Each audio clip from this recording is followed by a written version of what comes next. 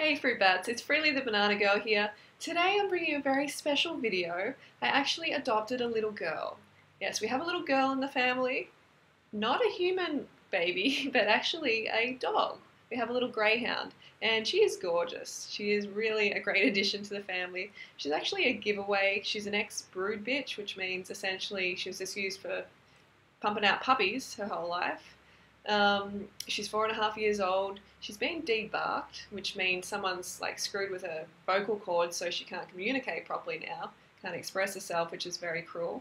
But I'm just hoping to give her that we can give her a better life. And I'm just in love already. She's so gorgeous. And even though I haven't been able to touch her, I just feel the bond growing between us. And she's really frightened. She's very, very timid and very frightened, so we can't actually take her for a walk yet. And I really want to take her for a walk because she's got a lot of pent-up energy. But that's going to come in time.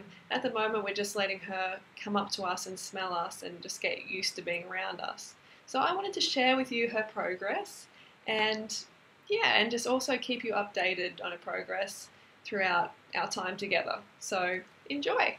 Everybody meet Figsy. Here we have the star of the show, Figsy. She's going to smell my feet. I'm like, oh, what pongs? What stinks? So she has to, get to know our scent. And I'm in this position with, facing down with my face away from her, not looking at her, just so she feels more comfortable, so she can approach me and smell me. Less threatening. And now she's coming out and she's spotted Harley actually. She spotted during her and she's like, oh, he's big. Look at him. So she's bracing herself there going, oh, I don't know about this. She's like, no, I don't want any of that. I don't want to be part of this.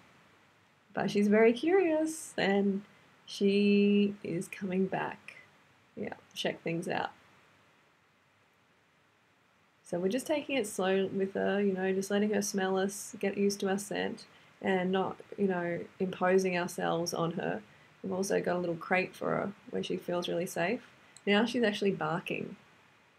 Well, poor little thing. She's been debarked, so the bark is kind of like a puppy. So she's just saying, who are you? I'm not sure. I want to be friends, but I'm not sure. So another foot smell, another smell of the paws. Ears back. She's a little bit shy. Coming through again. So a lot of back and forth, a lot of, I'm not sure about these two. But she wants to be friends, you can tell. She really wants to be friends. Yeah, she's just looking at Harley again. A little bit of a woof. A little bit of a woof, woof. Now coming a little bit closer, which is great to see. She's starting to feel a little bit more comfortable. It's only been a week or so that we've had her. And yeah, look at this. Hello, gorgeous. Look how close she is. She's like, oh, you smell like fruit. That's it. And there's some great progress for first week. Go fruit yourself.